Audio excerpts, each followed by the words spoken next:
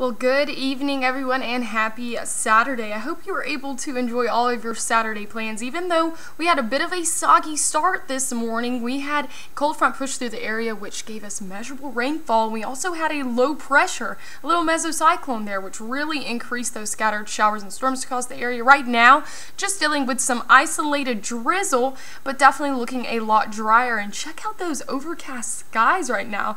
Definitely looking spooky, right in time for Halloween, which is right around the corner. Temperatures in the lower and mid 60s as we take a look across central Alabama, mainly going to be in those lower and mid 60s. Anniston, a little bit warmer in the upper 60s right now, trying to hold on to the 70s. And again, measurable rainfall today. I know it wasn't the best setup. It was extremely gloomy this morning, but we got measurable rain that we haven't seen in quite some time. Almost an inch here in Tuscaloosa, over an inch in Birmingham, and a little over half an inch in Haleyville in our more northern portions of the state. Again, all of this rain really due to that cold front that came through the area and this cool mesocyclone that we got to see on radar. This enhanced our rain chances and just really made it widespread.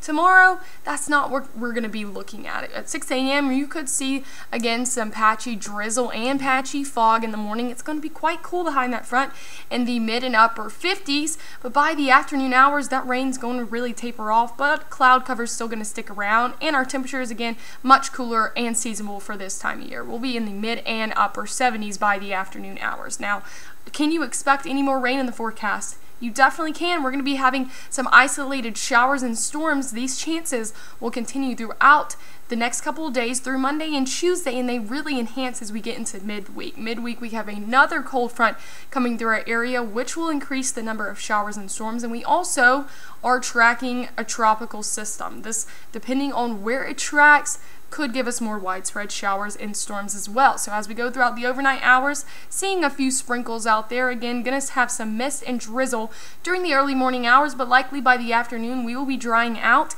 And on Monday, much of the same story, but temperatures will be warmer, and we'll be able to see much more peaks of sunshine within those clouds. So let's talk about the tropics. We're now tracking Tropical Depression 28. This long break that we got from the tropics is over. I know it seems, why are we still having to deal with the tropics? Right now has sustained winds of 35 miles per hour. Its movement is stationary, so definitely not moving a lot. It's sandwiched right there in between Cuba and the Yucatan Peninsula. We will continue to track this as it moves northwestward with this incoming trough, this cold front that will be making its way by midweek.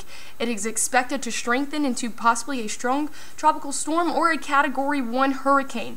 Again, we'll have to make further adjustments as we get more details from models in the next upcoming days, but right now it has a northwestward track towards the northern Gulf. You see portions of Louisiana, Mississippi, Florida, and Alabama all in the cone of uncertainty right there. We'll have to track it as it approaches and makes landfall by Wednesday. Tonight, though, lows in the lower and mid 50s, a few drizzles and patchy fogs here and there. Tomorrow, going to be dealing with morning drizzle till the afternoon, and that cloud deck's going to stick around. Highs much more seasonal for this time of year. So a lot going on this week weather-wise.